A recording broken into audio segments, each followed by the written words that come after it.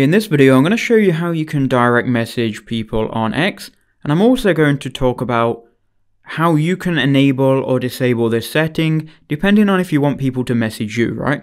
So if we go to these random accounts on X, right, if I click on one of them, you can see next to the follow button they have a DM button. So this account I can go ahead and just send a message. So I can just send hello. Now will they reply? Well, probably not because they're a big account, but I've just sent a DM, right? Now not all accounts you're going to be able to DM. So if I click on this account, well, this account I can DM. Now, some people have their DMs turned off. So look, you can see Premier League, you can't DM them.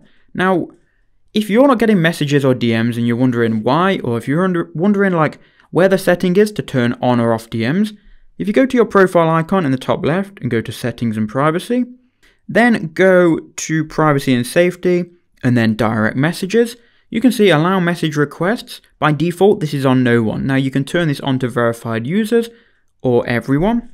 You can also enable audio and video calling, and scrolling down here you can allow people to call from your address book, from who you follow or verified users. You can also filter low quality messages, so my hello message probably didn't even get sent or probably didn't even get received, right? So you need to send high quality messages. A lot of people are going to have this turned on. So tips when sending DMs, make sure you send high quality messages and make sure that you have some value to offer someone. So that's how you can send direct messages